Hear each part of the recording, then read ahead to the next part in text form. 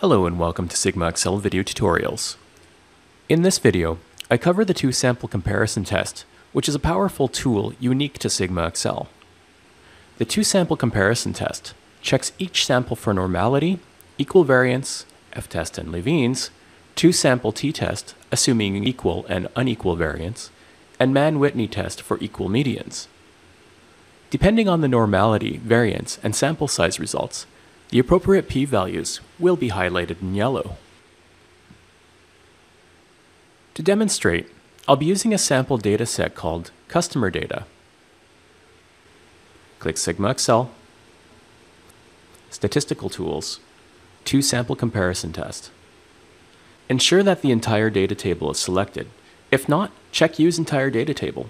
Click Next. Ensure Stacked Column Format is selected.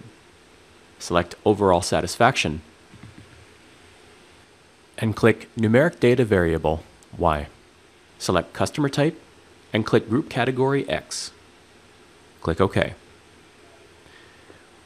We will be looking at the comparison between customer types 1 and 2. Select 1 and 2 by clicking the selection arrow. Click OK.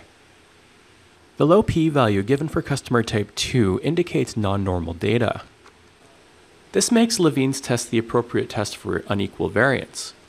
The low p-value in Levene's test indicates that customer type 2 has a significantly lower variance or standard deviation. The lower standard deviation translates to a consistent level of satisfaction. Since Levene's test indicates unequal variance, the appropriate t-test assumes unequal variance. The low p-value in the t-test indicates that customer type 2 has a significantly higher mean satisfaction. The two-sample Mann-Whitney test also shows a significant difference in medians. This test is highlighted when the data are not normal and the sample size is small.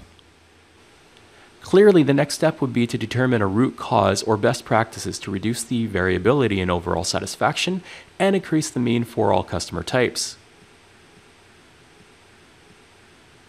This concludes the two-sample comparison test tutorial video. For more videos, visit www.sigmaxl.com or join us on YouTube. Thank you for watching.